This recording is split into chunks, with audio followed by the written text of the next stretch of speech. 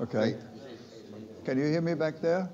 Oh, this sounds like sort of things are getting amplified. Can you hear from there? ¿Escuchas bien desde ahí? Can you hear? Do you want to hear? Okay, good. I mean, the first question, do you really want to hear? Second question, do you hear well? So, okay, I think that it's time, or we are in advance. We got a few more minutes. I mean, Yes, I don't we know. can give 2 minutes. Yeah, give everybody a chance to come.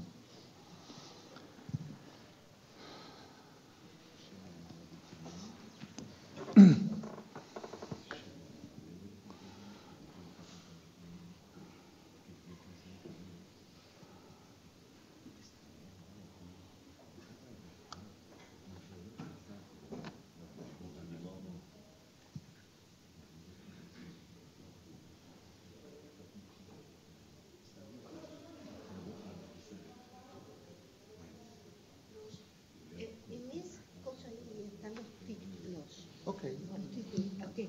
Te digo porque aparte está en el orden de llegada. O sea, el Bruno está después de Cristina. Habló la última.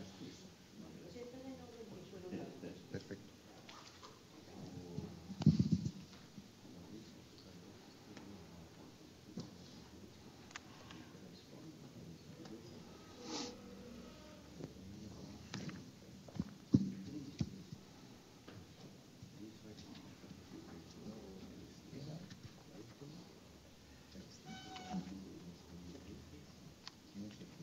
Dice aquí.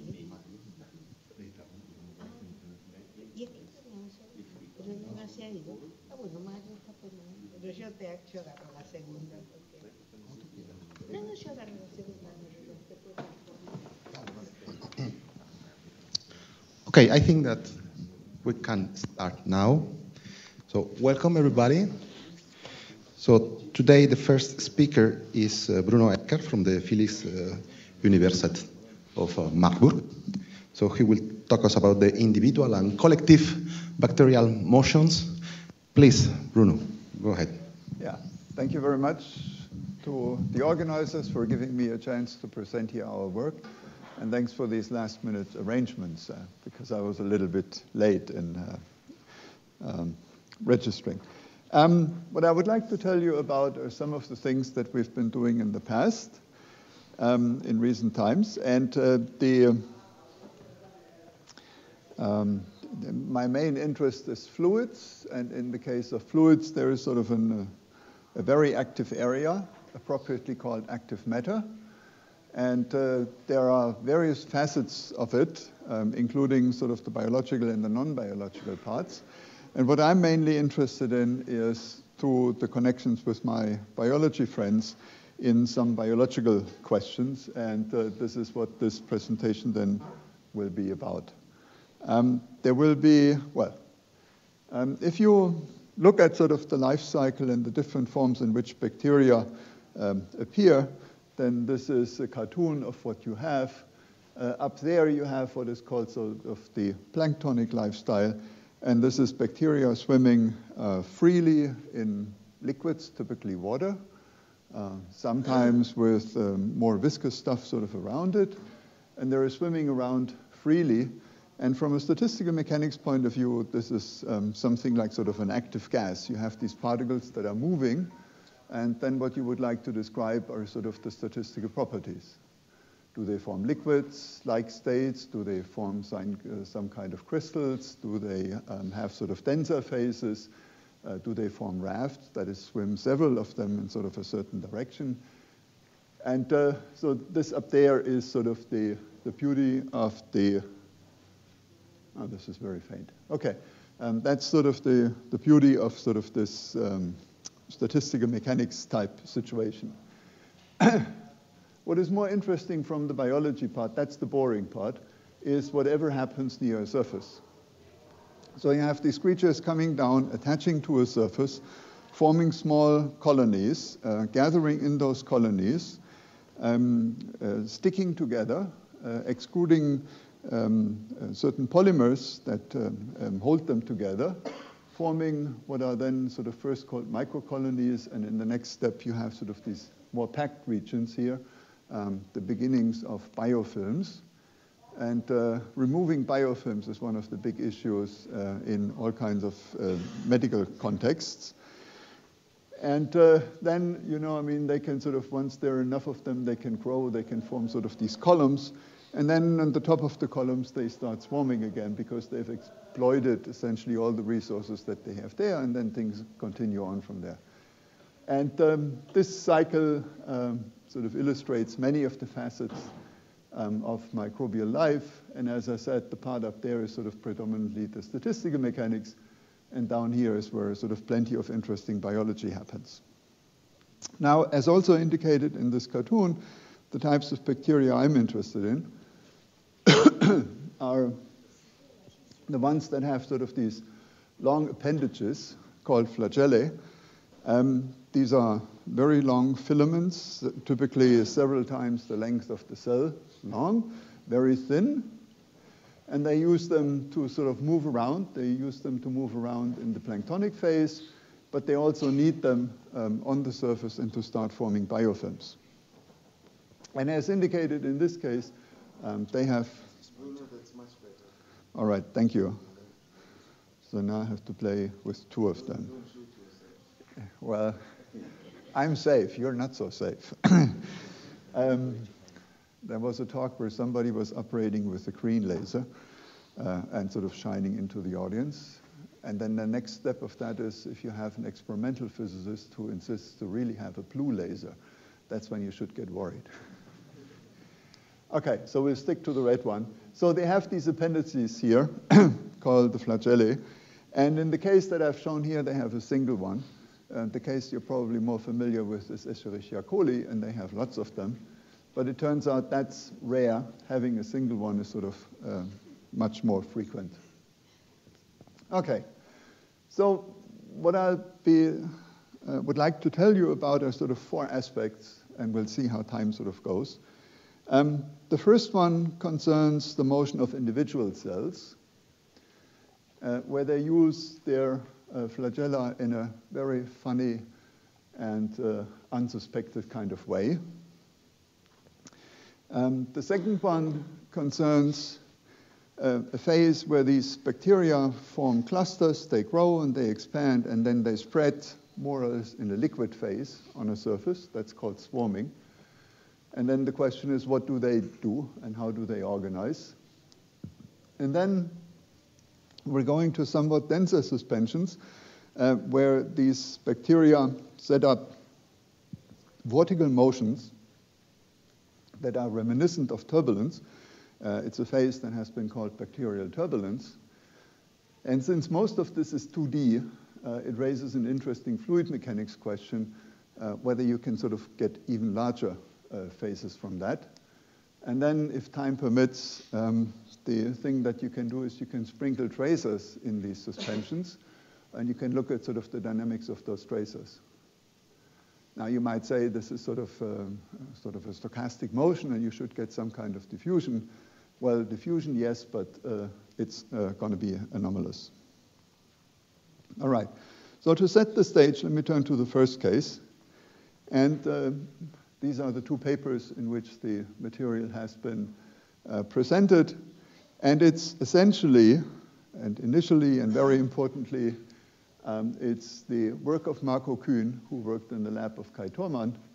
And he observed this, actually, under the microscope. And then it was Felix Schmidt who set out to do the numerical simulations to, well, support the observations and to partially explain the observations. So the first part is the phenomenon as such, and then the second part actually becomes interesting when you look into the molecular chemistry of these flagella. All right. So this is the main actor in their experiments. It's called Shevanella. It's a bacterium that lives in the soil, in marine sediments. It lives off metals that it finds there. And typically, it has one flagellum at the pole, and it has one off the side. And the one off the side is a nuisance, so you talk to your biologists, and they know how to get rid of it. So this is how you get it down to one flagellum.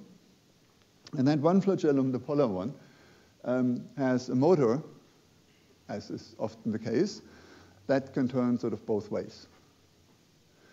The other thing that is important, and that is somewhat different from the more familiar case of E. coli, is because it has a single flagellum, it would like to be able to move forward and backward. Now, in order to do that, you need a helix, a flagellum, that has a helix of a fixed sense of orientation.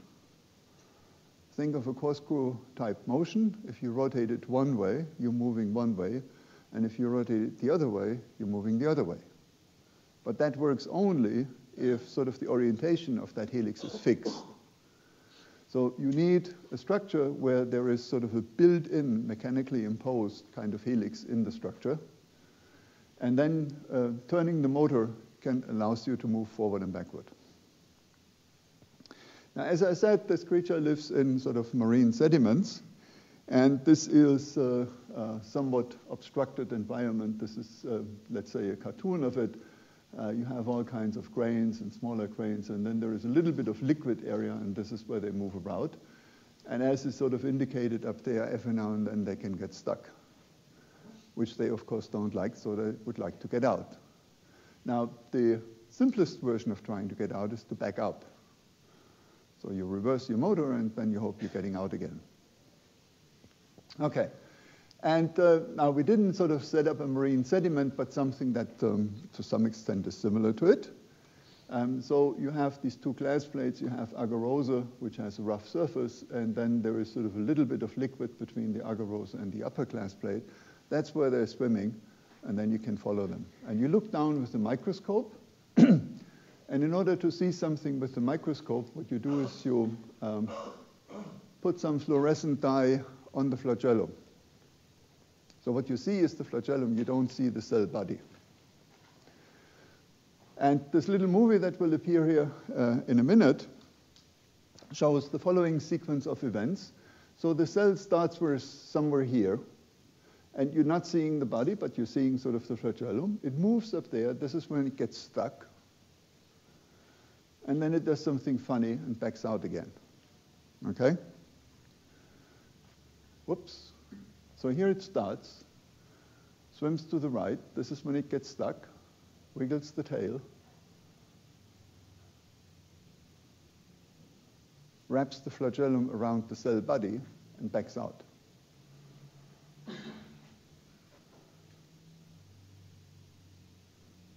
And of course, when Marco first saw this, he couldn't believe it, because that was not documented. That was not supposed to be happening. But it's, I mean, this movie runs sort of repeatedly, but he has many observations of it. So this is what they actually do.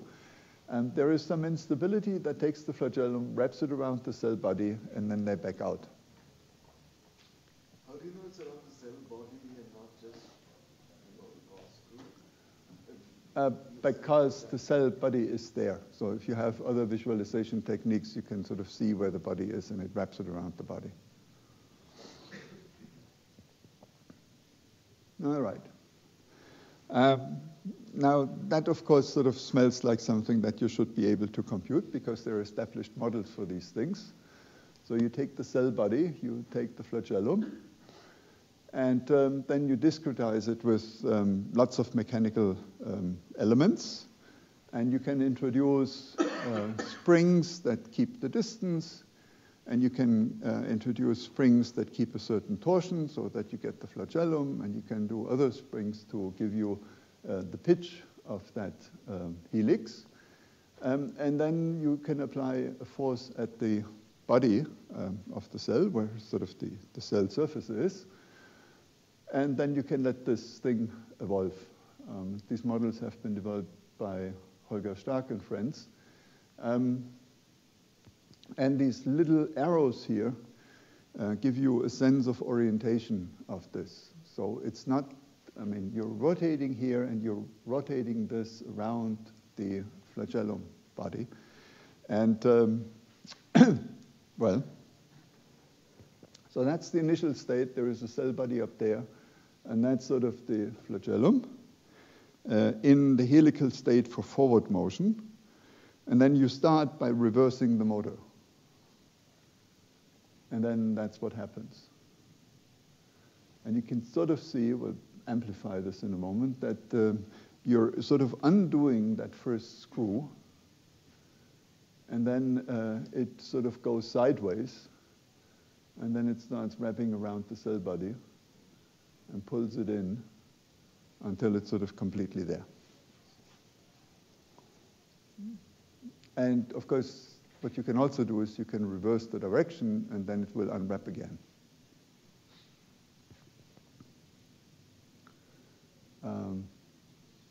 So you have this clockwise motion for the forward motion, and then you go sort of reverse. And then what happens is that this flips sideways and sort of starts pulling it down. And if you look at sort of the images that we had, so here you see then that it's initially in the long form, and then it goes a bit sideways, pulls it down. So this would be comparable to that, and then it actually starts wrapping around. And sort of this nicely fits to the cell body. So there is, in a sense, a mechanical instability close to the cell body where the flagellum flips sideways and pulls in. Now, in these cases of a bacterium with a single flagellum, that has been analyzed before. And the typical structure of a flagellum is that you have the helix at some point, and then you need a flexible hook region close to the cell body, which transforms sort of the momentum that the motor applies to the helix, and at the same point has sort of a little flexibility that you can bend sideways. Now, if you're pulling backwards, then naturally the cell sort of has the higher friction, the helix goes backwards, and then you're stretching this region. And if you then reverse, trying to go forward again, then you're compressing this. And this has all the ingredients you need for a buckling instability. So you have a flexible element, which you're first stretching, that's fine. But then when you're compressing, it's likely to sort of go sideways. So this is what was described as a reverse and flick type mechanism. And this is the way that these bacteria with a single flagellum change direction. I mean, in their motion, not only forward and backward, but also sideways. So they're swimming along happily in a certain direction, then they back up a little bit. And the moment they start pushing forward again, you get this instability, and then your cell moves in a different direction. So this was known, and this is very important for them. What happens in this case is somewhat different, that if you now apply this tension, then what you see is that this wavelength here gets somewhat extended, and therefore this mechanical structure, this first loop in the helix, gets sort of a little bit overstretched. And this overstretching makes it switch sideways, and then starts forming, well, and this is how it sort of bends off. It doesn't sort of induce this flick instability here at the hook, but it sort of goes sideways and starts wrapping around. And if you now look at sort of the possible motions, and this is why I said this was sort of a third way of flagellum-type motions, there is the case of E. coli, which happily swims in one direction with all the flagella in a bundle. Then it reverses a few of them, and then it begins to look like sort of crosshairs. They're in all possible directions. And then it reverses again and starts swimming in a different direction. This was this run and tumble phase that Howard Burke for decades analyzed, and this was sort of the standard motion. Then we have this reverse and flick, where you sort of swim forward, and then when you back up, you get sort of a jump. And then this is sort of the latest version where you actually wrap the flagellum around the cell body to get sort of stronger forces and to be able to escape from a trap. Now, if you look a little bit closer into the architecture of the flagellum, I mentioned that there was sort of this hook region, there's this motor, there's the hook region, and then there's the flagellum up there. And what all these funny symbols here mean is that the microbiologists and the biochemists have done great work trying to figure out which proteins are where and what do they do. And so there are all kinds of motor proteins, and then there are various FLG, the flagellum proteins, and then there is an E, and then there are sort of others that sort of go out there. So the flagellum is composed out of a number of different flagellins. And the tail, the main body, typically was expected to be of a single one. But it turns out that many cells have several of these flagellins, of these proteins. And the question is, what do they do with them? What's the purpose of having all of these different flagellins to work with? Now, this is a really great cartoon. It kind of shows how the flagellum is put together mechanically. So you have this cylindrical structure. Somewhere down here you have the cell body. And the way the flagellum is built up is that you transport these proteins through this inner part of the channel. And when they reach at the top, you have this construction site there, and then they're sort of added on top of it. And it's a fascinating problem how the flagellins, the proteins, get from the cell body up there. And so this is how it is built. This is some more biochemistry. There is a central part. This is this D-knot part. This is where they all are sort of stuck together. And then there are other parts which are flexible. They can be long, complicated, or very short. And this is how these different flagellins differ. They have a common part so that they can all be stacked. And then there are different appendages up there. Now, in the case of our pet creature, it is known that it has two of them. And what is also can be seen from the analyzing the microscope images is that they're not randomly distributed, but what you have is you have a composition of one type close to the cell body. This must be the other way around. So this is the one close to the cell body, this is the cell body, and then there's the rest of the flagellum. And this is one where you have a little bit of A and most of it B. There you have more A and only a little bit of B. Different types A and B.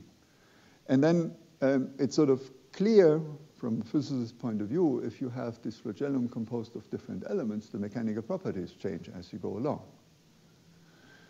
And what this simulation on the right-hand side shows is the ability of these different flagellae to form the screw. And so here, the blue parts is where the screw formation occurs. And what you notice is that if you have only this part A here, then it's a very flexible kind of flagellum. The first part, with a little bit of motor torque, you immediately start forming a screw. Now, that's too easy, because you would like to sort of get as much forward propulsion as you can. So you would like to happen this rather late. So you start adding in this second part. And then you see that you form sort of an optimal here around 20 or so %. And then there is another one when this happens sort of more quickly. But if you go to a flagellum that is only composed of B, it never ever forms the screw. So if they get stuck, they're really stuck. And so if you look at this, then it's clear that there are sort of regions where it's more favorable for to compose your flagellum. And that's what you actually see. This is the portion in experiment where you extract this. And you see that sort of in the range of about 20% where you have sort of this optimum mixture of this second flagellum to give you a flagellum that is useful for forward and backward propagation, but with a little bit of addition on torque, you can actually form the screw and get out of it. So in the course of evolution, bacteria have figured out that A, it's useful, and B, ways of actually doing it. Okay. The second topic that I wanted to address is what happens if you have several of these bacteria swarming on an agar plate. And this is work that is essentially done in the lab of Knut Drescher. And the hero of this is Hannah Jekyll, because she's the one who collected all the data, did an incredible amount of data analysis, and sort of is behind the movies that I'll be showing in a moment. The experiment is relatively simple. It runs for about 10 to 15 hours. You take your agar plate, which in this case is about 9 centimeters wide. You put a little droplet of bacteria in the middle, and then you let them grow. And then you form sort of a more or less circular patch that sort of spreads out. And now what you do is, during those 10 hours, you have this camera, and you move it from the center to the side until you hit the empty plate, and then backwards to the other side, and then you start making movies. Lots of tiny movies, and this is what's indicated by these squares here. So what you get is you get a spatial and temporally resolved images of what's happening in this, while these bacteria are growing and spreading. At the end of the day, and it takes about a day, you have about 1 terabyte of data. And the first part that you can get out of this data, which is something that I still find somewhat puzzling, if you look at the overall growth rate of this, then you see that the swarming area grows with about the doubling time, more or less in parallel, which indicates that it's essentially driven by the growth of the bacteria. Now, this does not mean that the thing stays homogeneous. And that was sort of the fascinating observation of this. If you look at the movies that you collect in the course of time, these are some snapshots. This is about 20, so they're about 100 by 100 microns. And if you do this over 9 centimeter, you begin to realize that you're actually collecting lots of movies. So that's what you see. Now, this is a part that is relatively easy. There are so many of them that they're dense and that they're packed and that they're sort of more in a biofilm phase. The part up there is also relatively simple. You have them sort of freely moving around. But then here you have all kinds of interactions. You have rafts that sort of groups of bacteria that move in a certain direction. And here you have some that are stuck, that are in the process of forming biofilms, but others sort of move about. And now what you can do is you can sort of take all this data and extract properties. So you take these movies, you collect something like cell velocities, you also collect the cells, the aspect ratios, the diameters, the length, and everything. And then you group them according to whether they're motile or not. You take the rafts, you calculate the velocities of the rafts, and then you look at this as a function of time and of position in this biofilm. And this is some set of data. This is for the cell density, the cell speed, the fraction of these clusters, and the fraction of motile rafts. And then you do data analysis. Now, I've shown you sort of a few of these properties, but this is a selection of even more: aspect ratio, speed, biomass density, enclosed density, and so forth. And this is sort of an indicator of what these values are. And then the question is, can you organize this mess? And we've had some presentations about machine learning tools. And so what you do is you crank the machinery on all of this data, and then you get sort of two main components in which you can lay it out. And what you then find is that you can group this in essentially 5 different groups and phases, sort of the green, the yellow, the red, the blue, and the purple ones. And these are pictures from the experiment and from the simulations below. And this is collected here again. So you have these different phases that you can identify.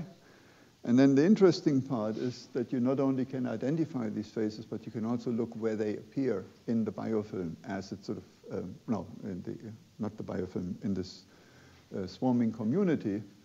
And then what you see is that the blue part, which corresponds to the biofilm, that's pretty much happening in the center. Then you have the yellow phase, that's this one here, that's the rafting part. That sort of happens towards the periphery. And then the single phase ones you have here, and then all the way at the end, sort of where the density and everything, where there is enough room, then you have a thin layer of isolated cells that swims freely. And then you have sort of these two intermediate phases where you have single cells and rafts, and where you have rafts and biofilms. And that sort of nicely goes across the biofilm. And then you can make a little mechanical model that takes the interactions between these cells into account, and you can adjust parameters, and then you can get sort of the simulation equivalent of the pictures that I showed earlier. That's the single cell phase, that's the rafting phase, and you see that you really form these groups that move in parallel, and then there is the biofilm phase where there is very little movement. These are simulations done by Jörn Dunkel and his group. Okay. So now we're moving to sort of collective phenomena and motions of these cells. And the question that we then began to address is what can we say about the hydrodynamics of these? And this is a paper that just appeared in PRL, and there is a follow-up with some more detail, which has not yet appeared in PRE, but it's available on the archive. So the observation starts out with something like this. You have biofilm. In this case, I think it's again Bacillus subtilis, as was in the previous case. Come on.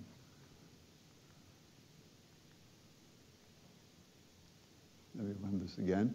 And what you see is that it begins to look like there are sort of jets and vortices in this kind of structure. And the part that is fascinating about this is that the organism itself is on the order of microns, but the structures that you see here are on the order of hundreds of microns. So it's a collective effect. Several of them sort of go together and they set up these larger scale motions. And most of these films are 2D. Now, if you look at sort of the hydrodynamics of two-dimensional flows, you learn that there is a difference between even and odd dimensions. In 3 dimensions, we have the standard picture that Paulo told us yesterday. You start out with large-scale motions, which you drive, and then you form smaller and smaller vortices until you get down to the viscous scale, and then things are dissipated. In even dimensions, there is a conservation law, which is related to the helicity, and that gives you an inverse process. It's not that vorticity and vortices break up into smaller ones, but it's an inverse process where vortices group together to form ever larger ones, until ultimately you have something that's on the size of the system. And so the question is, if you have these two-dimensional things, if these bacteria can manage to get you structures that go from the size of the bacterium to the order of hundreds of microns, well, can you actually push a little bit harder and get something that triggers this inverse cascade? So this is the question paraphrased in the standard representation. That's the energy density versus wave number. This is what you happen in typical 3-dimensional turbulence. You're feeding on the large scales, which is small wave number, and then this energy gets transported down by this energy dissipation rate until you reach the viscous scale, and then the energy is taken out. Now in 2D, you can have another process. This is the scale where you drive, and then rather than being dissipated at larger k, there is a bit of energy that gets transported to smaller k, until it hits the size of the domain. It cannot go to larger scales anymore.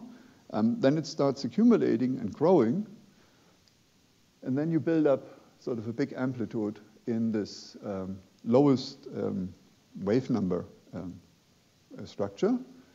And this is very much reminiscent, and there are ways of actually doing this almost one by one, to the formation of a condensate in Bose-Einstein condensates. There is the excited states, and once they're all populated, you have to put your additional particles into the ground state. And then you start forming the condensate. And the same happens here. You're putting in energy, and then this energy gets partly dissipated, it gets partly transported backwards. If you put in more energy, it gets transported further backwards until you hit the largest scale of your system. And then you start building up a huge portion of energy in the largest scale until the little bit of friction that you have in the largest scale is enough to balance the amount of energy that you're dumping. And so this is how you get this, how you can reach a balance between this condensate and this state up there. And so the question is, can you see this? And if you can see this in simulation, when might it happen in experiment? So we need a model, and there is not just sort of one model. It's not just sort of the Navier-Stokes equation by itself, but you have to somehow put in the fact that there are bacteria driving it. And the model that we're using is motivated by the following observation. We want to replace the bacteria by some kind of driving force. And then we have the usual interactions in the flow. So we want to focus on the velocities. And so we take a Navier-Stokes type equation, and then we somehow have to model the forcing. And we do this with this effective viscosity type thing. And as usual, if the viscosity is positive, you get dissipation. And if the viscosity is negative, then in this representation, that would correspond to a forcing. Now, there was sort of a model using a polynomial representation, which we decided to map onto something that was piecewise constant because it allows us to focus things a little more. If you change a parameter here, you're changing both the driving and the width of the region that you're driving. Whereas if you do this with a piecewise constant one, you have dissipation here, you have dissipation there, and then there is a small range of wave numbers in which you're forcing. And then you can run simulations. And this is the forcing rate compared to the dissipation. And if you have a little bit of forcing, you sort of get this state up here. If you add a little bit more of forcing, you go up here. And if you pass a threshold, you suddenly go way up in amplitude. This was scaled down by a factor of 20 to fit on this scale. So you're really building up this condensate. And you can actually see it in the velocity fields here. This is the part that is sort of the disordered case down here. Here you begin to see a little bit more of a structure. But by the time you get up there, you have sort of this pair of big vortices that sit in the domain. So you really see this transition from a normal bacterial turbulence to one with a condensate. It turns out that this transition is subcritical.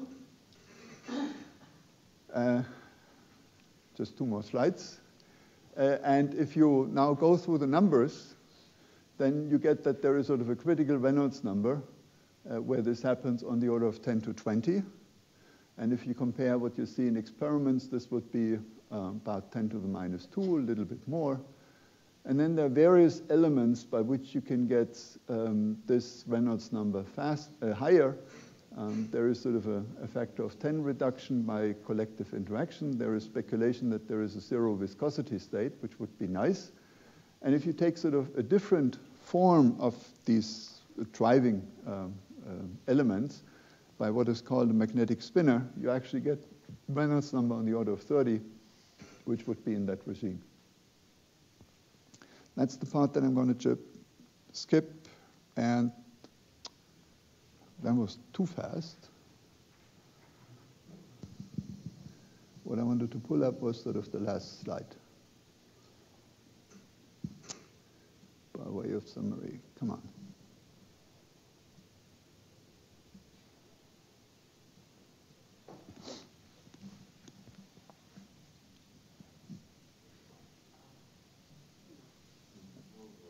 There we are.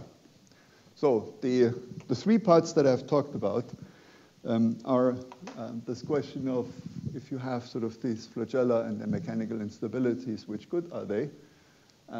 Then this analysis of the heterogeneity in the bacterial swarms by an incredible set of movies that allow you to do this in very high resolution. This question of the 2D inverse cascade, the theoretical models suggest that we're very close to actually doing this also in experiments, but the experiment hasn't been done yet. And then the last part is the part that I had to skip. So thank you very much.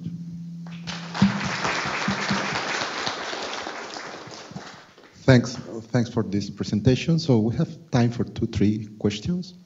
Is there any question? Please. Bruno, the inverse cascade, it now seems sort of it's very compelling. What is the kind of exponents that you get over there?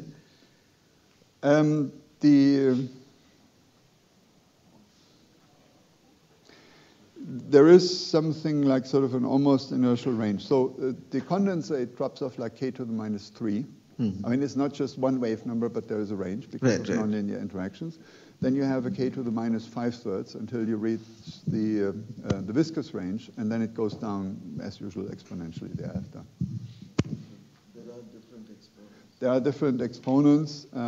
I have to say the part that I find more fascinating than the exponents is this transition. How does it depend on the driving amplitude? And the way to model this is you say you know what the exponents are, and then you patch it together, these different elements with regions in between. And Pablo, please. Thanks for your talk. So is it known whether there is a critical population of bacteria to trigger an inverse cascade? So I guess if you have too little...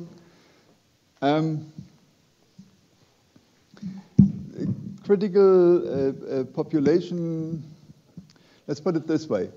Things can get a little complicated. Now, the way you could get higher Reynolds number is you make them swim faster, you take more of them, or you, and that are sort of the main effects. Now, if you have more of them, they still have to live. So keeping them happy is the main issue there. The same is true if you go to the chemical ones like Janus-type particles. You again have to provide enough fuel, and at some point you run out of it. Also, in order to form the inverse cascade, it takes a time. Yeah, because you're starting on these small-scale vortices, then you form these 100-micron type things, and then you have to add more and more energy to get sort of the longer ones, and that takes its time. And in most experiments, this will be somewhat difficult to maintain. The other part, when you go to experiments, what you have to think about is you want to do away with friction with the glass plates. You really want sort of to get a freely suspended film. Because if you have that added friction, then this takes out energy of the condensate, and that's another thing to worry about. The most important part of this is the critical Reynolds numbers were not really known. And so that this is on the order of 10 to 20 is sort of a useful observation to guide further experiments. Yeah. Natural bacteria would be in flows, for instance, so you have some hydrodynamic motion in addition to what you have on your plates. Yeah. And so how would, depending on your hydrodynamics, which is the embedding medium, your patterns change? Well, I mean, as long as they're just sort of happily propagating along, you do a Galilei transformation, you get rid of it. The moment this becomes heterogeneous because you have a shear or vortices or other stuff in there, that's a different matter. We haven't looked at that. And, this is when they start interacting. Now, this question about do they start forming trigger these inverse cascades? I haven't really made up my mind whether the formation of this inverse cascade would be detrimental or beneficial to the bacteria. Now, it would be nice to have sort of a large gathering of them, but on the other hand, you're again localized. And so to explore sort of the environment that is available to you in forming this inverse cascade and this condensate might not be the best thing to do. So I think that natural bacteria might have a natural tendency of not getting there. And if they did, evolution probably took care of it. So. Thank you, Bruno. Let's thank the speaker again. Sorry. So which the next speaker, Ricardo Gutiérrez, please. Let me see. Let's start with the microphone. Okay.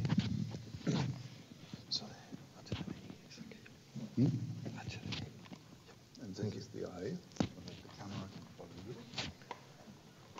This doesn't help you. no, it should work here. Do you have one? ¿Qué quieres? HDMI. No, this is Okay, so I can use the HDMI. It's on the other side.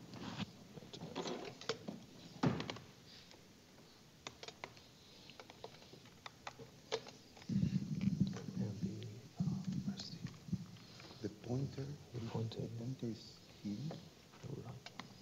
Okay.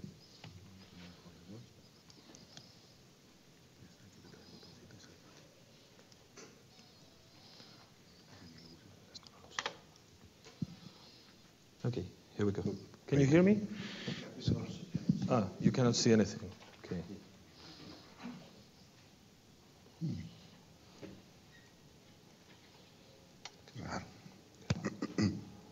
Is this connected there? No.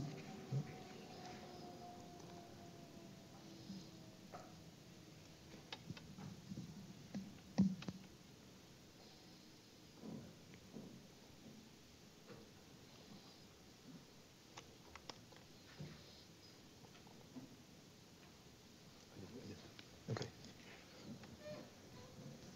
Okay. So, technical issues.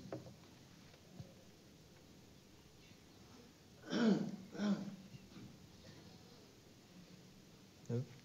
No.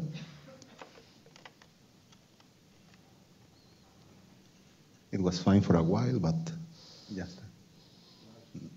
Yeah, but there's no- No, ya se ha ido otra vez. What? Espera. Ahí está. Okay, Así medio raro, pero but there's no. no. No? Oh.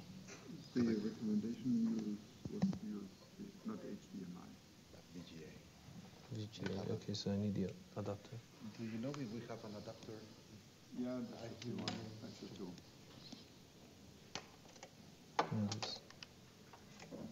Okay, where is it? As usual, the old-fashioned technology is more Yeah. reliable than this modern stuff. Let's use the slide.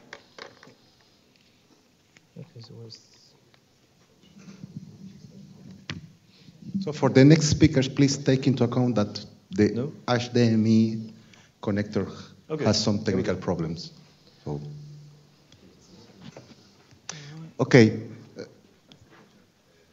The next speaker is Ricardo Gutiérrez from the Universidad Rey Juan Carlos in Madrid, who will talk about targeting the dynamics of ecological networks. Please, Ricardo. Thank you, Maria. So, can you hear me? Yeah. Okay, so first of all, I'd like to thank the organizers for giving me this very nice opportunity to speak here. In this talk, I will present some recent work, actually ongoing work, on targeting the dynamics of ecological networks. This is done in collaboration with Massimo Materassi and Stefano Focardi, who are experts in ecology, actually, and with Stefano Boccaletti, who most of you know, and they are all working at the CNR in Florence. Okay, so first of all, let me explain what is the basic idea of targeting. Target is the first word in the title, so I should explain that, as you've heard many times, for example, in the talks yesterday on meteorology, in chaotic systems, small perturbations lead to large effects. And this is normally presented as a negative thing, like there's a lack of predictability. But this also means that sometimes a judiciously chosen perturbation can lead the system to an evolution. With a very small size perturbation, you can have a large effect also for your own benefit in some cases. And building on this idea, there were two subfields of nonlinear dynamics that were developed in the 80s and 90s that were the field of control. Americo spoke yesterday about control a little bit. So the main idea, at least the original idea, was to stabilize unstable periodic orbits that are embedded in a chaotic attractor. And there's a related idea, which is that of targeting, which is whose goal is to achieve a desired dynamics, sometimes it's called the goal dynamics, that is fully compatible with equations of motion. So you're not stabilizing anything that is not previously stable in the phase space. You're simply making the system forget its current the conditional initial it started from and have a different evolution. Okay, so this work started some years ago during my PhD, where we applied this targeting procedure to the study of complex networks of dynamical systems. So the motivation was to steer a given network of oscillators to a dynamics, and of course you have two ways to do that. One is to start at the right initial condition, which is for most purposes impracticable in most systems. And the idea of targeting is to perturb the network, to perturb different nodes of the network that are evolving in time according to some deterministic evolution, so as to make it forget its initial condition and have a different time evolution from that time onwards. Okay, so this was published, as I said, during my PhD. This was 2012. And we reported a generic procedure, and by generic we meant that this could be applied in many different systems, to steer a network dynamics towards a desired evolution. Okay, so if you look at the papers that have cited this one from 2012, every single one of them is a theoretical paper. It's on controllability of networks and related subjects. So it was always a bit of a disappointment that no experimentalists or people dealing with technological networks were using this idea, which we thought was quite general and quite widely applicable, to gain insight or to control their own systems, the systems they were studying. So that's why it was a great opportunity to work when Stefano told me that there were people in Florence that were interested in applying these ideas, which we hadn't worked on for the intervening years, to an ecological network and to gain insight about the species that you have to control in order to have a desired evolution in an ecological network. Okay, so let me explain briefly what the targeting procedure is about. It's really quite simple. So first, what you want to do is to apply a sequence of perturbations. That means acting on different nodes of the network until you get the dynamics you want in that network. Again, as I said, it's fully compatible with equations of motion. You just didn't start at the right initial condition. So in order to do that, you build a two-layer network. There's the original network, which you call the slave network, because it's the one that is going to be acted on. And there's a copy of it that you call the master network. Okay, and the master network is an identical copy of the slave network, only it started from the right initial condition. Okay, you may say, well, you were saying this is applicable, and now you need two layers instead of one. What if you have a specific system, then you don't have another layer? So the good thing is that the master layer doesn't have to be another physically different network. It can actually be a recording, an experimental recording, a time series of the activity of the network.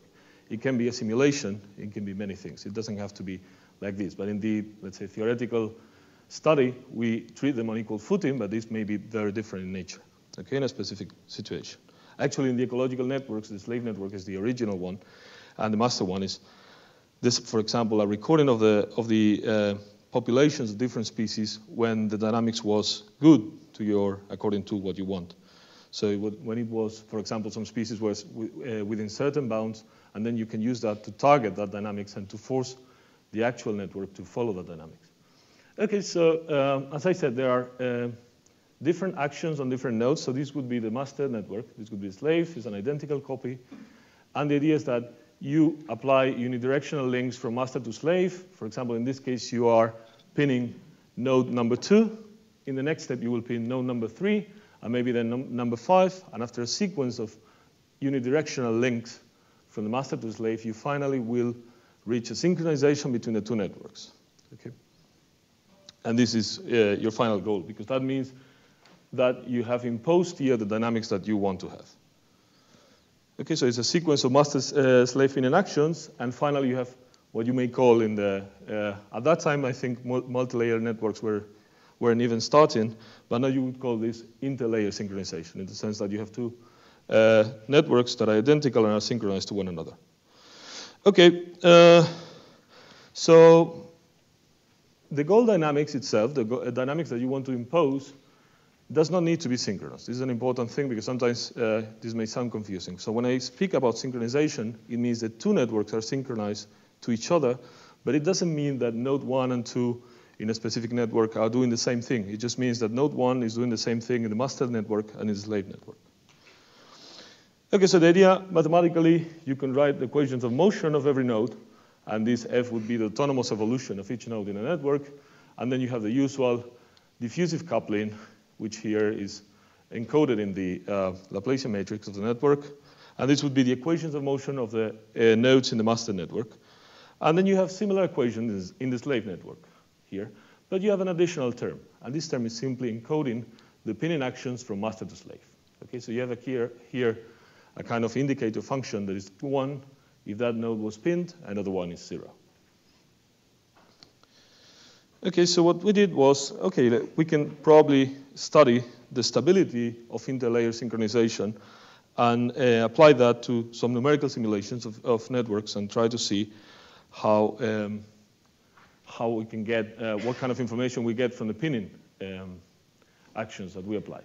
So we linearized. So first of all, we created this vector, which is simply a concatenation of the state vectors of the different nodes in the network for the master layer and for the slave layer. And then we calculate the difference. And then you can easily compute the equations of motion for the difference. And then to first order, you just apply linear stability. This is a bit, may remind you of the master stability function method of Ricardo and Carvalho. So once you have these variational equations, you have n linear equations, which you can numerically integrate together with the equations of motion of the master network. And from these, you can get the Lyapunov spectra, the Lyapunov exponents of the dynamics. And we will focus just on the first Lyapunov exponent, because this one is telling you, when it becomes negative, it's telling you that master and slave are necessarily synchronized. Okay. And apart from this, we also use another observable of the dynamics to test when the two systems have synchronized, when the master has imposed its dynamic on the slave, and it's simply the synchronization error, which is, simply this would be the Euclidean norm of this vector. So this is telling you, when it reaches 0, it's telling you that the two layers are synchronized. Okay, so what is this pinning sequence I was saying? You apply a unidirectional action at node 1, then at 5, then at 25. How are you doing that? So initially, both networks are uncoupled, and then you start pinning them, according to some criteria that I will now explain. And then you get these, for example, you started with pinning node 12, so there's a unidirectional link from node 12 in the master layer to node 12 in the slave layer, then 31, then 7, and so on. And this gives you a sequence of nodes. Okay, and we'll try to understand how the sequence of nodes that you get from different strategies, how that is related to the topological properties, okay, to the position of those nodes in the network. So two important questions on how many nodes need to be pinned and what are the properties. Okay, so we applied 3 different strategies. Well, initially we thought about 3 different strategies. So first is the optimal sequence. The optimal sequence would be what you get if you go through all possible sequences of nodes and you choose the one that brings you interlayer synchronization with the smallest number of steps, with the smallest number of perturbed nodes.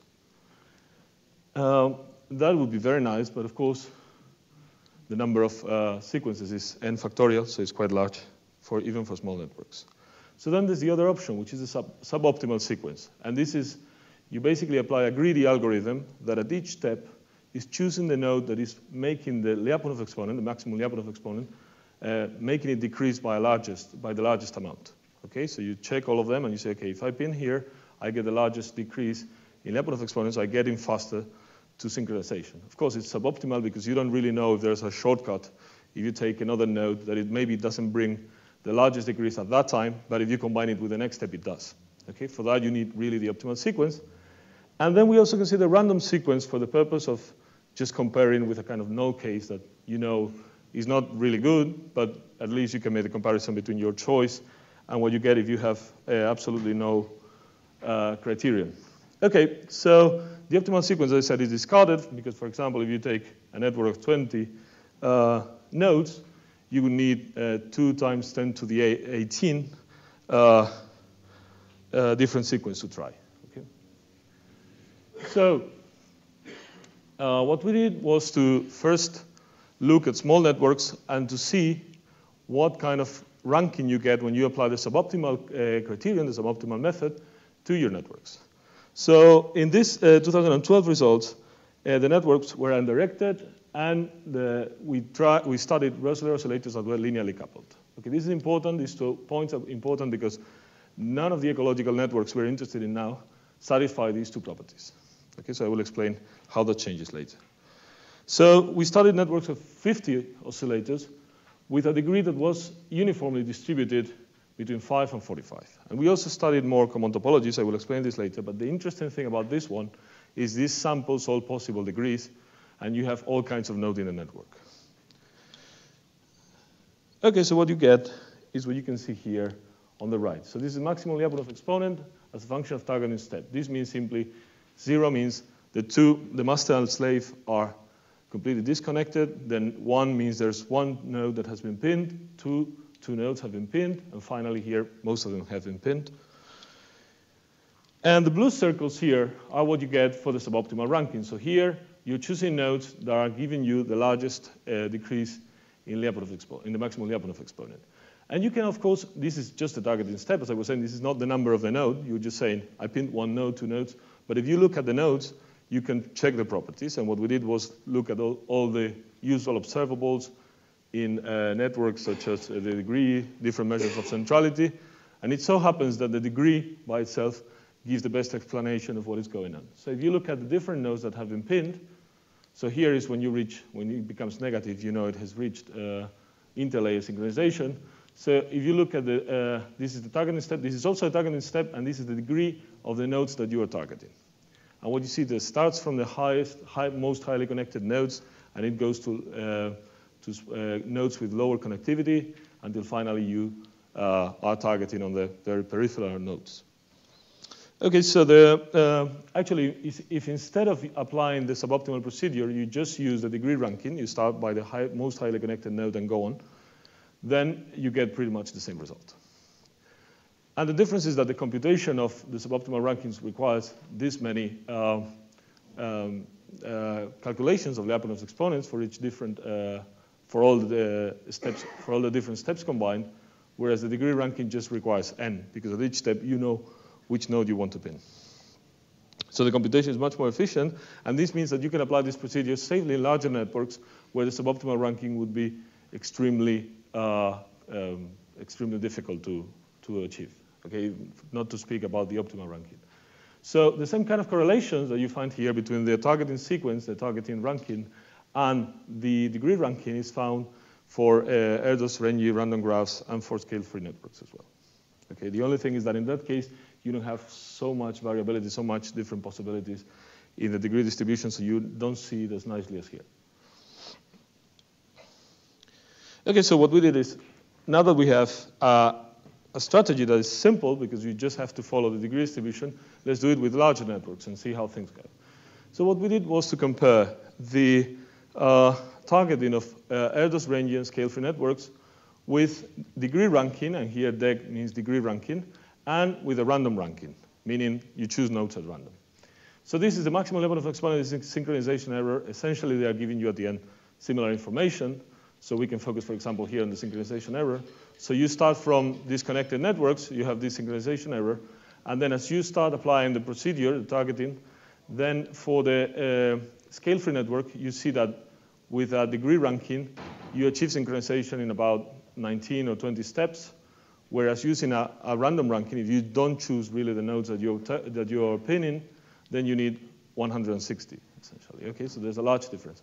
And with Erdos-Renyi networks, what you find is that also is much more efficient, of course, to follow the degree ranking than a random ranking, but the difference is less large. So we thought, okay, this is nice because there are so many networks that follow a power law in the degree distribution that this means that these networks are very easy, I mean, not very easy, but they are susceptible to be targeted with a small number of steps because of their heterogeneity. Okay, so we did this and a couple of things more. For example, we studied how the network can be targeted in the when you have only incomplete information about the degrees, and the results were quite robust in the sense that sometimes you have only information on 40% of the nodes, and still you can target a given dynamics in a short, with a small number of steps. So the next thing was last year when we started working on these ecological networks, and these people in Florence, Massimo Materassi and Stefano Focardi, are having working for many years on trophic web models. And these trophic web models are essentially ODE systems where each variable, or each node, if you see it as a network, is the population of a species. And the links can represent many things, such as predation, competition, or scavenging.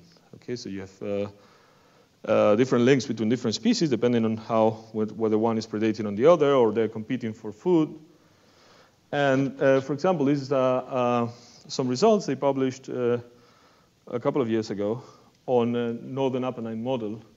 And this is much smaller than the kind of system we're studying now, but it gives you an illustration. For example, here you may think, oh, these links are all unidirectional, but it's not so, because, for example, here, if you have predation from one species on another, that means that, of course, this affects the growth rate, let's say, of the population of deer, but also of wolves. So the links, in a sense, are mixed. Sometimes are unidirectional, sometimes are bidirectional, and they take very different functional forms. So the equations can be quite complicated. Okay, so what we are doing now is to study with them. So the motivation is there's a certain ecosystem that we knew, for example, that for some time was evolving within certain boundaries that were of interest to natural park managers or whoever. And now we can try to apply a recording of that activity on a real network, on controlling the species, to make sure that, for example, you don't get extinction of a different species, or that some of the species doesn't grow without bound, etc. So the idea is how to do that. We are very far from that at the moment, but this would be the motivation. Okay, so it's a network of 12 species that contains the most important relationships between species in European and North American ecosystems. So these are the species involved. And in order to apply targeting as we've studied it, the network evolves chaotically. Some of these networks do evolve chaotically, some of them don't. They have a periodic evolution. In this case, there's a forcing term that causes the chaotic evolution, which is the periodic acorn production. As these forces, it's a kind of forcing on the carrying capacity of the wild boar, and this propagates through the network and leads to a chaotic dynamics. Okay, so first, in this case, we have in the original paper, sorry, we had undirected links. But in this case, we have both undirected links and highly asymmetric links. They are not exactly directed. There's always some feedback, let's say, but they're generally links of the two types. If you want to binarize them, so to say, you get some links that are directed and some that are undirected.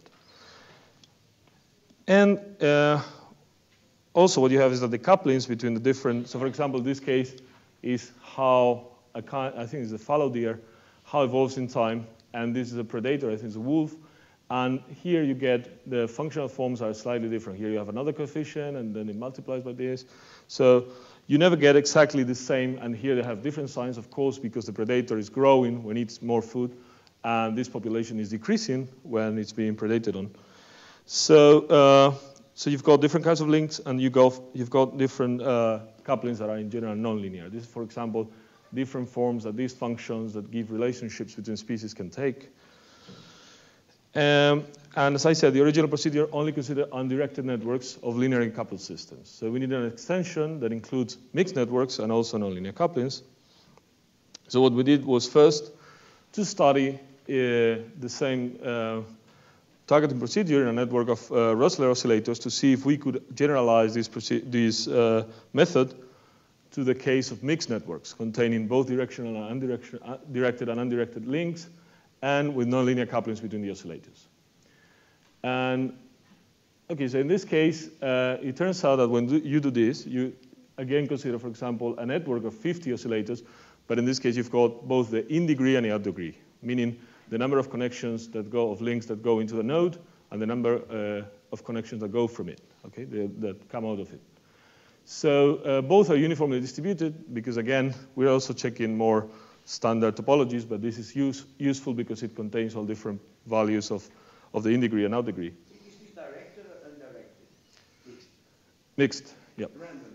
Yep, it's random. Okay, so what we did was Okay, first we expected. Maybe now it's something like in the case of undirected networks, only we need to compute, for example, the average of the in degree and the out degree. In degree plus out degree divided by 2. And this is absolutely not the case. This doesn't give you any correlation with the suboptimal ranking that you get in this case.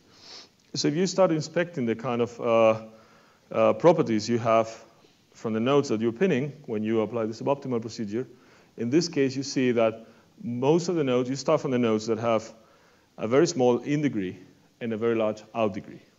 This means those are the nodes in the network that are very easy to control because they have less influence from the rest of the network, and at the same time they can propagate the perturbation there to many nodes in the network. Okay, so what we found is that after trying with several different observables you can get from the adjacency matrix, what we found is that the out degree divided by the in degree is by far the best observable that gives a correlation with the suboptimal ranking. So for example, this is the Lyapunov exponential function of the targeting step for networks of mixed networks of nonlinearly coupled Rosler oscillators. And this is the synchronization error. Again, they are given similar information. So when this Lyapunov exponent becomes negative, you get to 0 in the synchronization error. And if you plot the K out divided by K in of the different nodes that you're perturbing here in the suboptimal sequence, what you find is, in fact, that it follows very nicely the K out divided by K in ranking as well. Okay, so the same correlation between suboptimal ranking and this observable, for which I don't have a name at the moment, is you can also see with Erdős-Rényi random graphs or with scale-free networks. Okay, though again, you don't have so many different possibilities for those networks, so I show the case where you can see more clearly this. By the way, this is based on only 10 realizations or so. So you don't need many to really see that what you're choosing is nodes in from the highest value of K out divided by K in to the smallest value. Okay, so we applied the same procedure to the trophic web. So in this case, what I'm showing you, instead of giving you the targeting steps, I'm giving you the names of, well, not the names of the variables in the model that represent the different species. And here is the maximal Lyapunov exponent and the synchronization error as you target the ecological model containing 12 species. And what you find is that you've got this order. You start by controlling 2 types of deer. There are 3 of them, I think, in the system, then the beaver, then the wolverine, then the lynx, and that's enough to control the network. Now, I have to tell you something, and is that there's a free parameter always in the targeting procedure, which is the coupling strength between the 2 layers. So here, if you apply a smaller targeting step, coupling strength, you may need more targeting steps to really reach synchronization between the 2 layers, but this ranking seems to be quite robust in the sense that you change the coupling strength over a relatively large interval, and you get very few changes from this, maybe these and these exchange positions.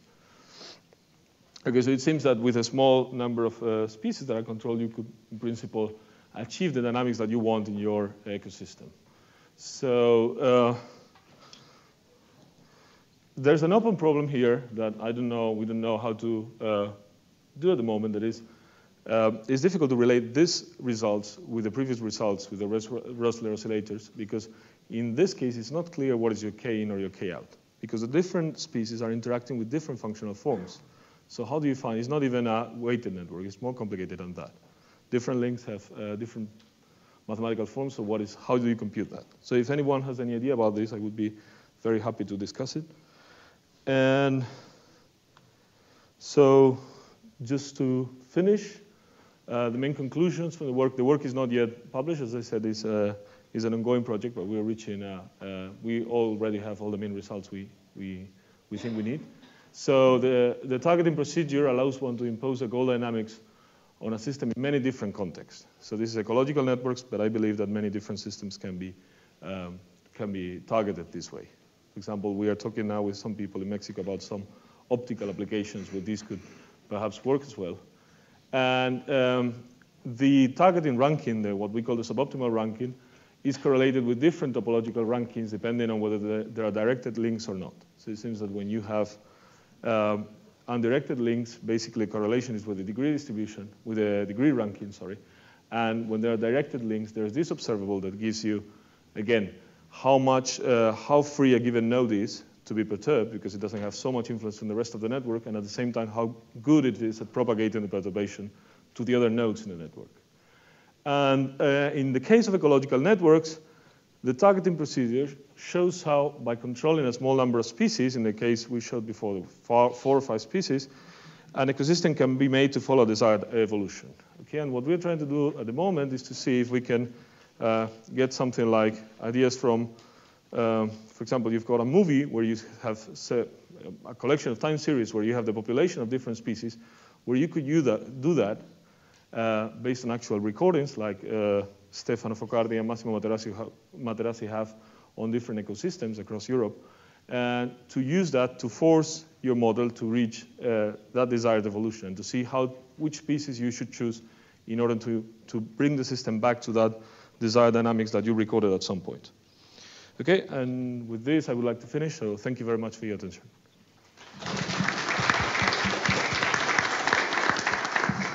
Thanks, Ricardo. So we have time enough for different questions. So is there any question there? Hilda?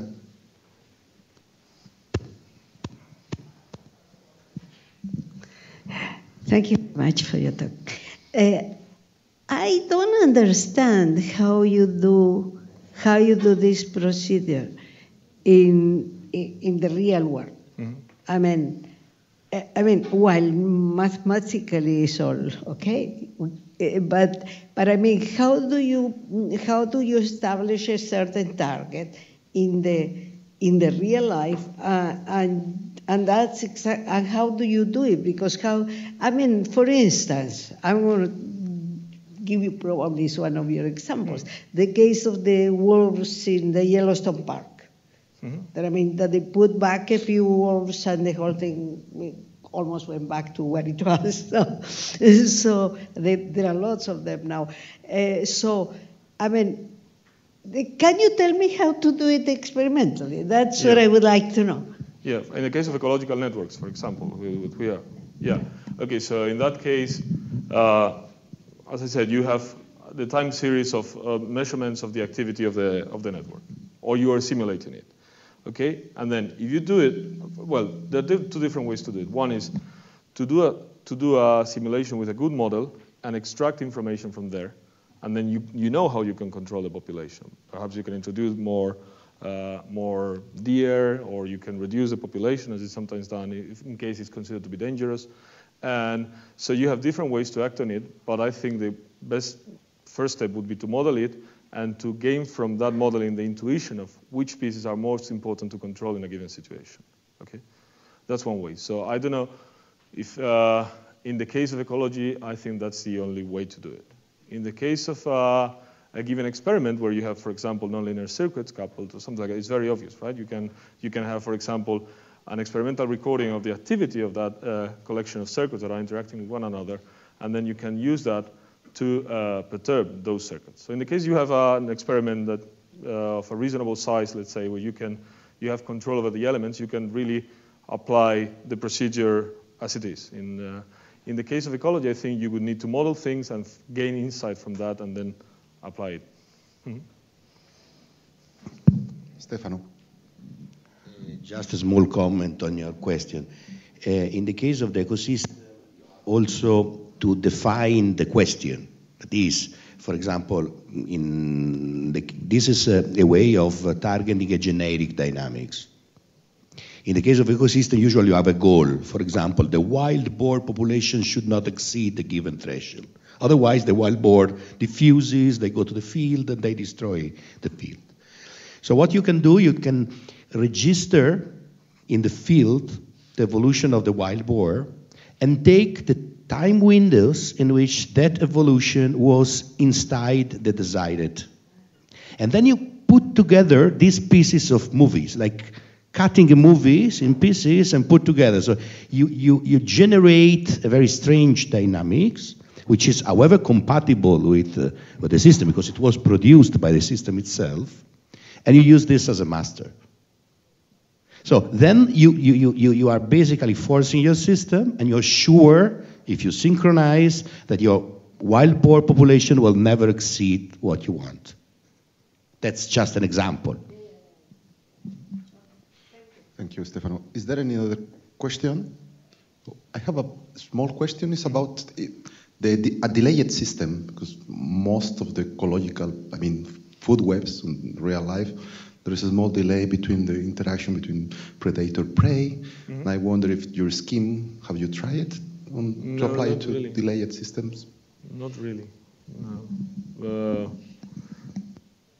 No, and I think the ecological models that we are using or related ones never contain this, but I should think probably in that case, I don't see any good reason why it shouldn't work, but I would have to think about it to really see the details. Yeah.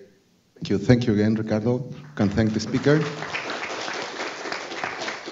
And now, the last speaker of the session, Ricardo E de Carvalho.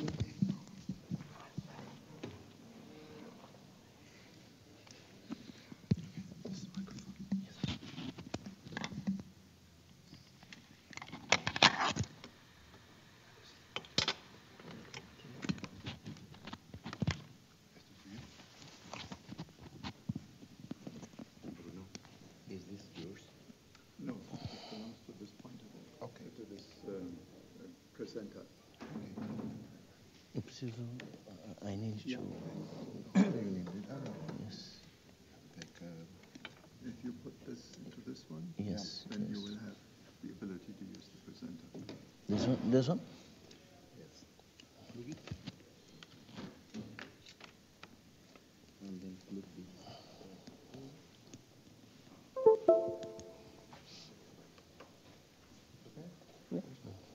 And I think that it works with this. Okay. The pointer? Yes, okay. Yes. Okay, thank you. So, Ricardo will give us a talk about the transport barrier with curves or attractors shearless. Ricardo comes from São Paulo State University. Okay, first of all, I'd like to thank the organizers for this opportunity, especially Hilda Cerdeira. Thank you. And I would like to show you some results about transport barriers, which is a topic that has been already introduced by Iberê and also Ricardo Viana in their talks. Initially, I would like to thank CNPq for a fellowship, CAPES for master scholarship, and FAPESP for general financial support. Okay, and I will show you two topics essentially: the transport barriers in conservative scenario and something like transport barrier in dissipative scenario. Okay. This is an overview of what I will show you. I will show you something about partial and complete barriers, attractors. There are many kinds of attractors, but I would like to show you a new kind of one. Hamiltonian maps, I will skip this. I will talk about resonance, isochronous resonance, which is a kind of resonances that precede the occurrence of shearless. The model that I will use is called the labyrinthic map, the shearless curves, and the shearless attractor, which is a new kind of attractor, which is related with this kind of structure, and collective transport barrier. Okay.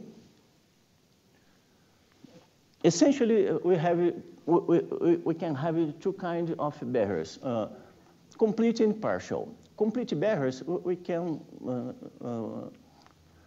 have something like this: robust tori, which corresponds to invariant curves of the unperturbed system. This means that this kind of tori survive to genetic perturbations. And also shearless curves that Ricardo Viana has already introduced yesterday, and Iberê has called something about before yesterday. Shearless curves correspond to invariant curves, which correspond to periodic orbits with a local extremum frequency, okay? And we can have also partial barriers, such as leaky curves or regions with strong stickiness. Cantori, for instance, corresponds to leaky barriers, okay? Any orbit in a region may pass through the gaps to another region. But I will focus here, okay? Attractors. In general, we have attractors of null dimension, point attractors, foci and nodes. One-dimensional limit cycles, which is very known. Surface shells, two-dimensional. Chaotic attractors, and I will show you a new kind of attractors called the shearless attractors. Which is whose shearless curve is the ancestral of this kind of attractor, okay? Then, initially, we have introduced this map, which is very, very close to the non-twist map. The main difference is that I introduced a second sign here. Yeah. Then here is a 2-degree polynomial. Okay, here I only wrote R1 and R2 are being the both roots of this polynomial. Usually is y squared minus 1. Yes, y squared minus 1. But I wrote so. Then this is very common, but here I introduced this.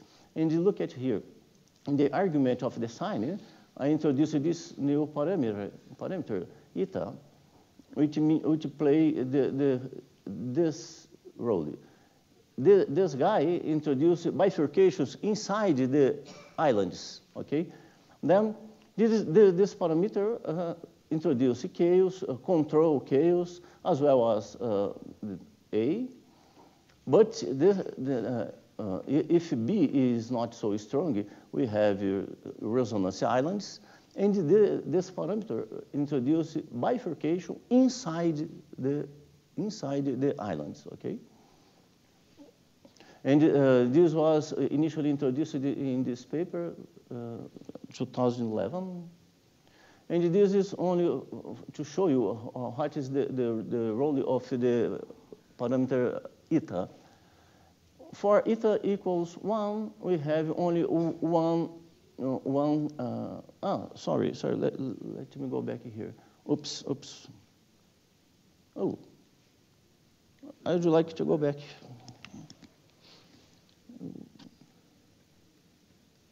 Here.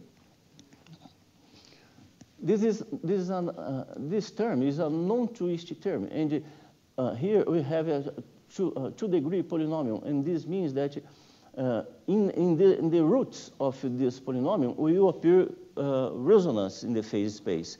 Then, if we have 3-degree polynomials, it will appear 3 resonances, or the quantity you want to introduce depending on the degree of this polynomial. Then in R1 and R2 will occur 2 isochronous resonances. This is what I called before. Then the resonance, the island chains are this one. Here, here is cut in 1, but it is periodic. Okay. Then we have here 1 resonance island chain, and here another one. But if I choose eta equal 2, it occurs a bifurcation inside this island and also inside this island. here there is an elliptic fixed point or a stable equilibrium, which will bifurcate in this way. And for x equal 0.5, it will occur a hyperbolic fixed point and two elliptics. And the same here. If I choose at eta equal 3, it will occur this. It is very small, but here there is also an elliptic fixed point here and here. The same here and here. Okay, this is the continuation of this. Then this means that we have 3 pairs of equilibrium points in each island. And for eta equal 4, the same, another bifurcation inside the island with 4 pairs of elliptic and hyperbolic fixed points. The same in the other island. Then, how I'm showing here, the effect of this parameter, which is in the argument of the sign, the second sign, okay? And why this is important? Because when we induce this kind of bifurcations, it will prepare a scenario to occur shearless curves. Okay, this is the point.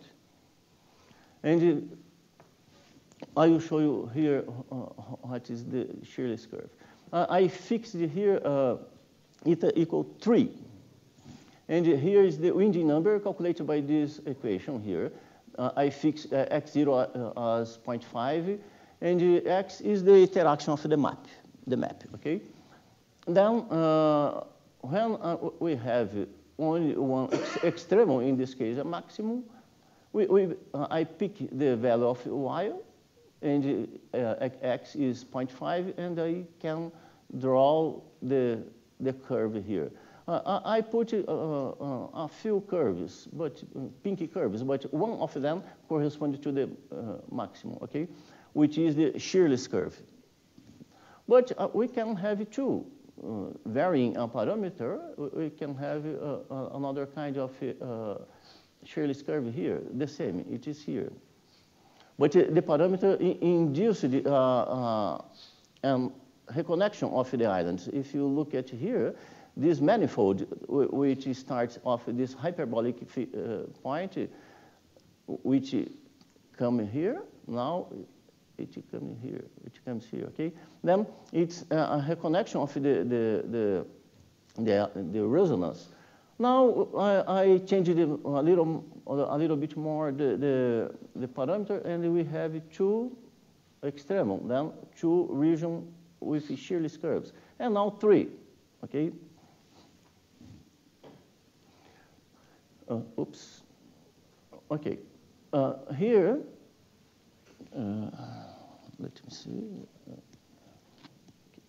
Okay. Here it is a similar plot, but I will show you a different scenario now. Here is the winding number with only one extremum, and this corresponds to the shearless curve, which is here in this phase space. Okay. Now I change the parameter and I introduce chaos in the system. Look at the difference between this plot and O. This plot. It is the same phase space. And here is the shearless curve separating two regions, but there are a lot of invariant structures here. Now, I increased the parameter that introduced chaos, and all initial conditions that I give in the red region, they never come to the black region and vice versa, because in the between there is the shearless curve. But look at here that the shearless curve isn't anymore a smooth curve. It has this fashion, okay? But it is survived to the perturbation. Then this plot shows that the shearless curves is a very, very special curve because it supports and it survives to very strong perturbation. And the reason to that is because winding number is very close to the golden mean number, okay? Then the question that we have posed here is the following. If, as we know that the shearless curve is a very strong and robust curve, what will occur if we introduce dissipation in this system? What will occur with this special curve? And we did this here in this work. The map is the same, but I introduced dissipation in this way. Gamma is a new parameter that if gamma is 0, we recover the original scenario. But for gamma different of 0, sorry, we will have dissipation in the system. Now, let's see what happens. Here in these plots, I paid attention only for the shearless curves. There are structures. We could plot another structures, another transients. Here there is something which is a transient. But I would like to see only the shearless curve. Then here is for a value of a parameter, another one. But if you look, oh, sorry, it's not going back. If we look here, for this phase space, we have here an elliptic fixed point, another one here, another one here, another one here. And the elliptic fixed point, when we introduce dissipation, they will be attractor. They will be fossil, okay? Attractive, each one will be an attractive focus, here, here, here. Then we can have a lot of point attractors, besides here, okay? Inside and in any island, we also have elliptic fixed point, which will be attractor. But these attractors will be destroyed with the dissipation. But this, no. Then is what I would like to show you here. Here 1, 2, 3, and 4. The phase space is one periodic, okay? But I only extended it to 2. Then there are 4 point attractors and this curve. I gave a grid of initial conditions, and I disregard a transient, and the result is this, okay? But if I change the parameter a little more, the B, we can get something like this. And an amplification of this region shows something weird here. Then, and changing a little more the B parameter, we have this. Then, what this plot or these plots are showing us? These plots are related to this one. Okay, this one is a conservative scenario, and we have chaos and structures here. But after introducing dissipation, we have this. Then I gave a grid of initial conditions, and the elliptic fixed points became attractors, point attractors, and there are this curve. This curve is the corresponding attractor, is an attractor which corresponds to the shearless curves. Then this curve survived to dissipation and attracted the initial conditions, because all the initial conditions have been driven to the point attractors and also for this guy. Then this plot shows us that the shearless curves survived to the dissipation and more. It became an attractor. Okay, then is what I call a new kind of attractor. And because his ancestor is the shearless curve, I called shearless attractor. Okay. This is a projection of the Lyapunov exponent only for the shearless attractor. We picked the initial conditions on on the shearless attractor, and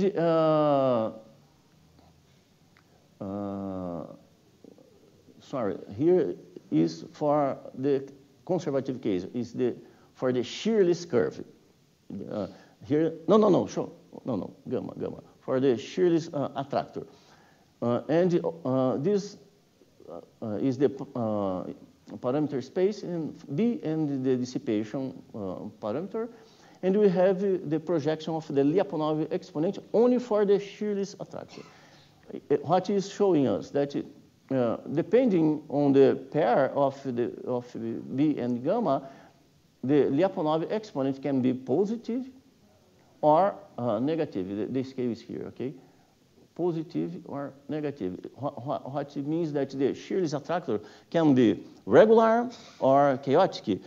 This is what explain or give us something about this weird behavior here, okay? But okay, I will skip this.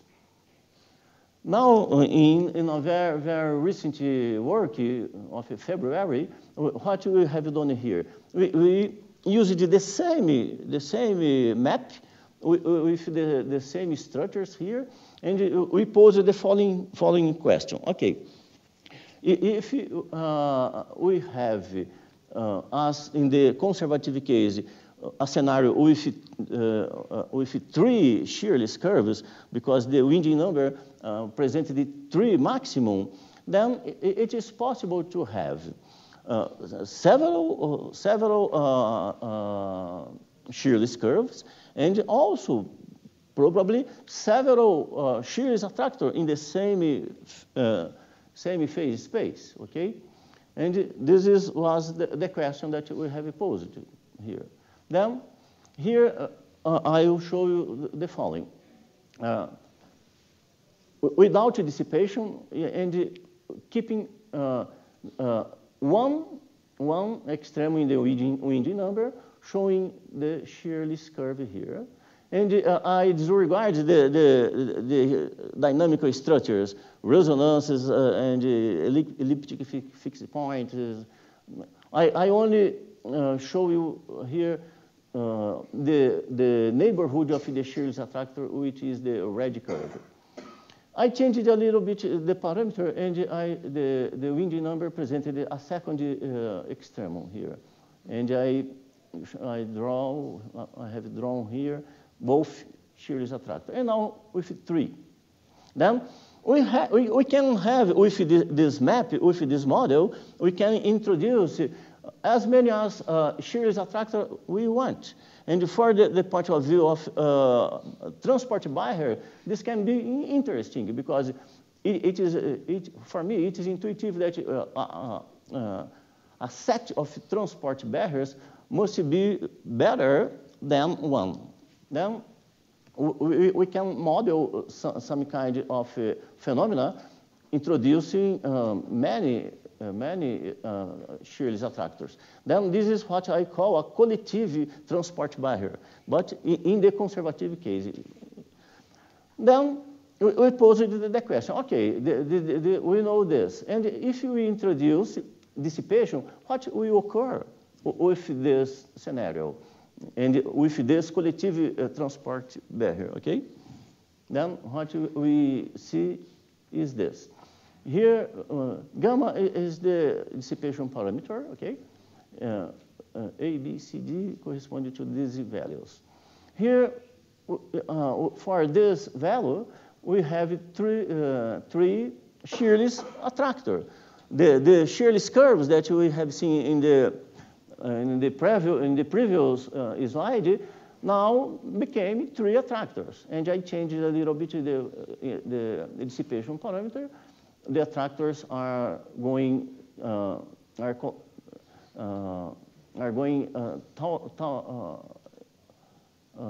yes, they're going in the direction of the red attractor. We can see here, and now here they have collapsed it into only one attractor. Then, if we have the inverse process, suppose you have this. Oh, okay, I am studying a problem that it presents a shearless attractor. Okay, but how do you know that there is only one? You can break the degeneracy of this guy and reproduce this, changing the parameter in the inverse sense, okay? Then I am showing here that one shearless attractor can be formed by many others. If you change a parameter, you can break the degeneracy of this guy, and you have this. And now you can model a system, or you can produce a scenario with a set of shearless attractor. Okay, then this is the main point. This is the goal of this work that I am showing here, that we can have a collective transport barriers, and also we can have a collective region with a collective set, a set of shearless attractor, which could be degenerated in only one, depending on the scenario that you start. Okay. Then, essentially, these are the results that I would like to show you. And here the conclusions are essentially what I have showed to you. I would like to thank you your attention.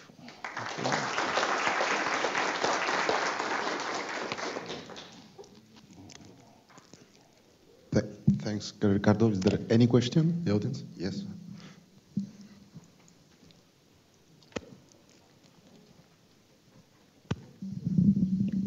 So when you introduce dissipation and all these elliptic points get into attractors and also your shearless curve, then you should also have basins of attraction for each of those. So how would they look like?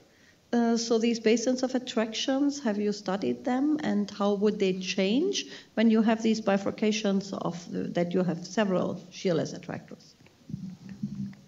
I don't know if this is before the end, because this is the following.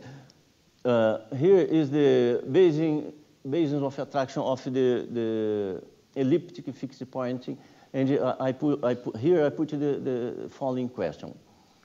I gave a grid of initial conditions, and I asked if the initial conditions go to the fixed attractor. And the initial conditions that didn't go to any fixed attractor, I put the yellow color, and this corresponded to the basin of attraction of the shearless curve. Okay, I don't know if this is the point that you are asking me, but the shearless attractor dominates the region of attraction in the phase space. Then, surely there are some things occurring in the neighborhood of any point attractors, but the shearless attractor is very, very strong, and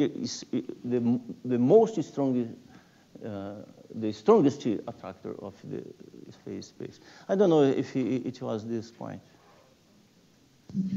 Yes, Illa.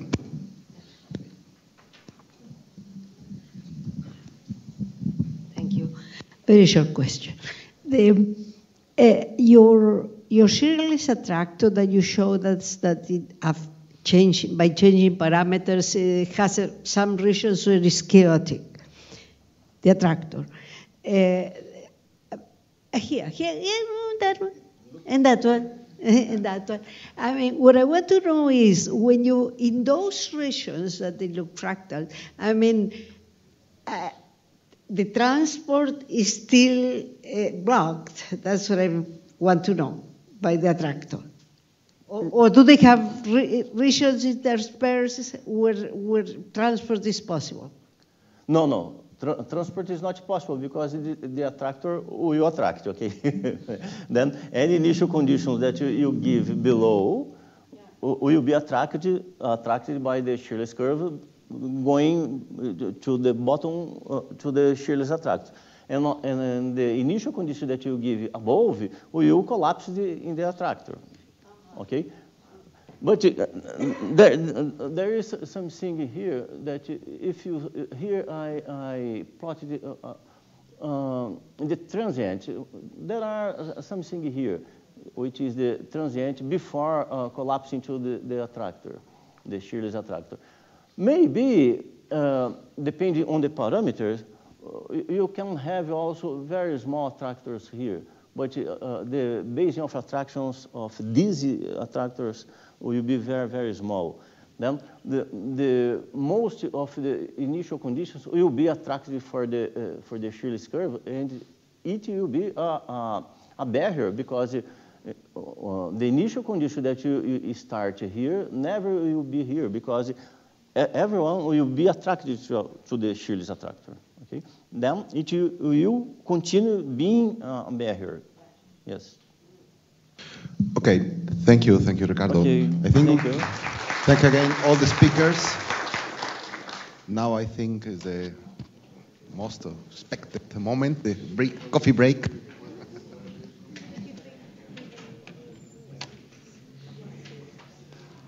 Esse não desliga, né? Oh, okay. Don't you need to turn off this? Oh, okay. It's for the camera. Yes.